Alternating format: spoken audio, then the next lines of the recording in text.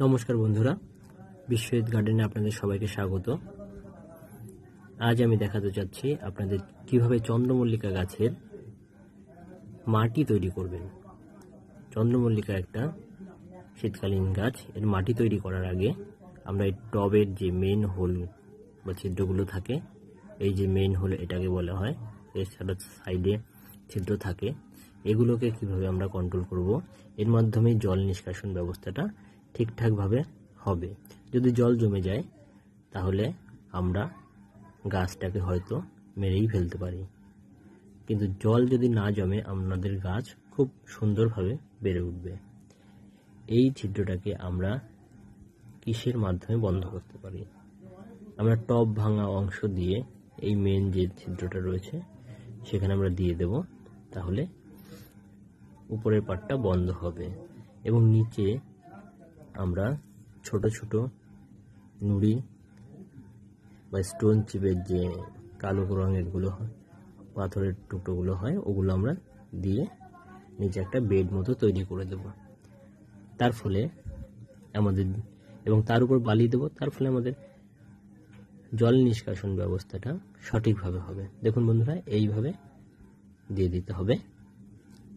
আরও কিছু দিতে হবে, আমি আগে থেকে এগুলো রেডি করে রেখেছিলাম, এগুলো আমরা দিয়ে দেব, সুন্দরভাবে দিয়ে দেব।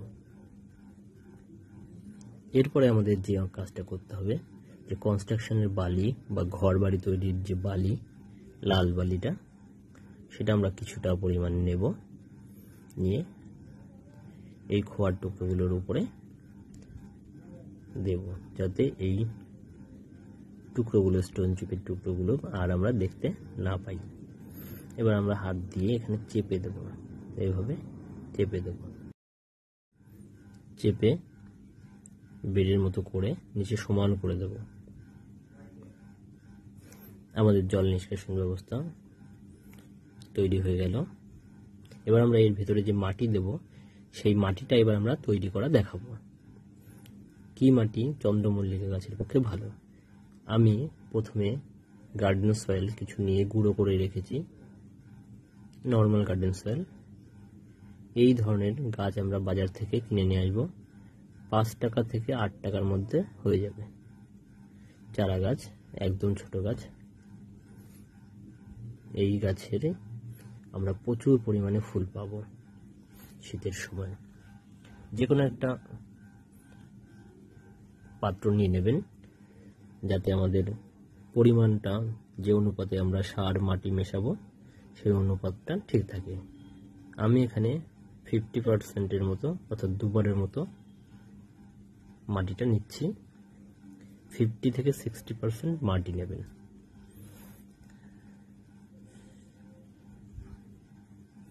এতটা আমরা মাটি নেব।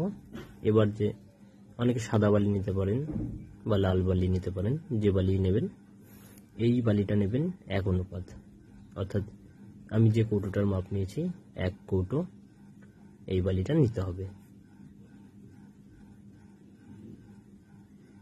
1 কৌটো নিয়ে আমরা মাটির সাথে মিশিয়ে দেব।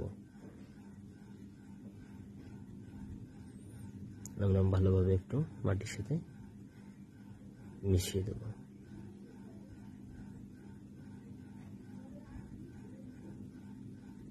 বালি মাটি মিশিয়ে দিলাম। মোটামুটি আমাদের দোআঁশ মাটির মতো তৈরি হয়ে গেল। কাদা এবং বালির ভাগ সমান সমান প্রায় হয়ে গেল, কাছাকাছি হলো। এবার আমরা কি করব? এবার আমরা এই মাটির সাথে কাঠের গুঁড়ো মেশাবো। কাঠের গুঁড়ো কেন মেশাচ্ছি বন্ধুরা? যাতে জলের মাধ্যমে ভিজে গিয়ে এটা আর্দ্রতা মাটির মধ্যে বজায় রাখবে। আমরা মোটামুটি 1 কৌটোর মতো কাঠের গুঁড়ো দিয়ে দেব। এটা কি হবে? এটা পরবর্তীকালে মাটির সাথে পচে যাবে, পচে গিয়ে মাটিতে সারের, জৈব সারের পরিমাণ বৃদ্ধি করবে। এটা আমাদের উপকারী হবে, গাছের উপকারী হবে।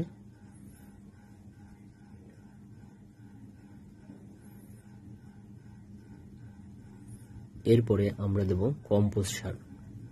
যে কোনো কম্পোস্ট সার আপনি কাউডাং দিতে পারেন, কাউডাং কম্পোস্ট যেটা সেটা দিতে পারেন। আমার কাছে এই মুহূর্তে নেই, আমার কাছে আছে পাতা পচা সার। এটা 1 থেকে 1.5 বছরের পুরনো। এটা আমি দিয়ে দিলাম 1.5 কৌটো মতো দেব। এটা একটু বেশি পরিমাণে দেব, জৈব সার বেশি হলেও কোনো অসুবিধা হবে না। এটা একটু আমি 1.5 কৌটো মতো দিয়ে দেব। এবার একটু মিশিয়ে নেব মাটিটাকে।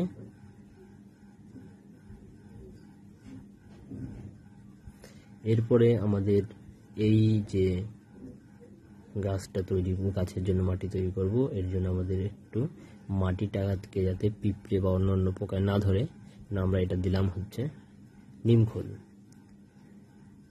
এই গাছটার জন্য খুবই দরকার হাড় গুঁড়ো এবং শিংকুচি। আমরা আগে হাড় গুঁড়োটার দেখাই। 250 গ্রামের হাড় গুঁড়োর দাম এখানে 25 টাকা মতো পড়ে, একটু বেশি নেয়। এই হাড় গুঁড়োটা আমরা 3 থেকে 4 চামচ মতো দিয়ে দেবো। একটা চায়ের চামচের 3 থেকে 4 চামচ দেব। হাড় গুঁড়োর মধ্যে প্রচুর পরিমাণে ক্যালসিয়াম রয়েছে। এছাড়া আমরা দেব শিংকুচি। শিংকুচি যেটা কিনা শিং চাছা নামেও বাজারে পাওয়া যায়, এটা আমরা 1 থেকে 2 চামচের মতো দেব। এছাড়া আপনারা আরেকটা জিনিস, যেটা মাস্টার কেক বা সর্ষের খোল, সেটা গুঁড়ো করে এখানে 3 চামচ মতো দিতে পারেন। আমি যেহেতু পরে সর্ষের খোল জলে ভিজিয়ে দেব, সেক্ষেত্রে এখন আর আমি দিচ্ছি না। এবার আমরা ভালোভাবে মাটিটাকে মেশাবো। আমাদের সার মাটি তৈরি কমপ্লিট। ভালোভাবে মেশাবো, মেশালেই আমাদের মাটি তৈরি হয়ে গেল। এবার আমরা গাছ লাগালে প্রচুর ফুল পাবো। নমস্কার বন্ধুরা, আমার সাথে এতক্ষণ থাকার জন্য ধন্যবাদ।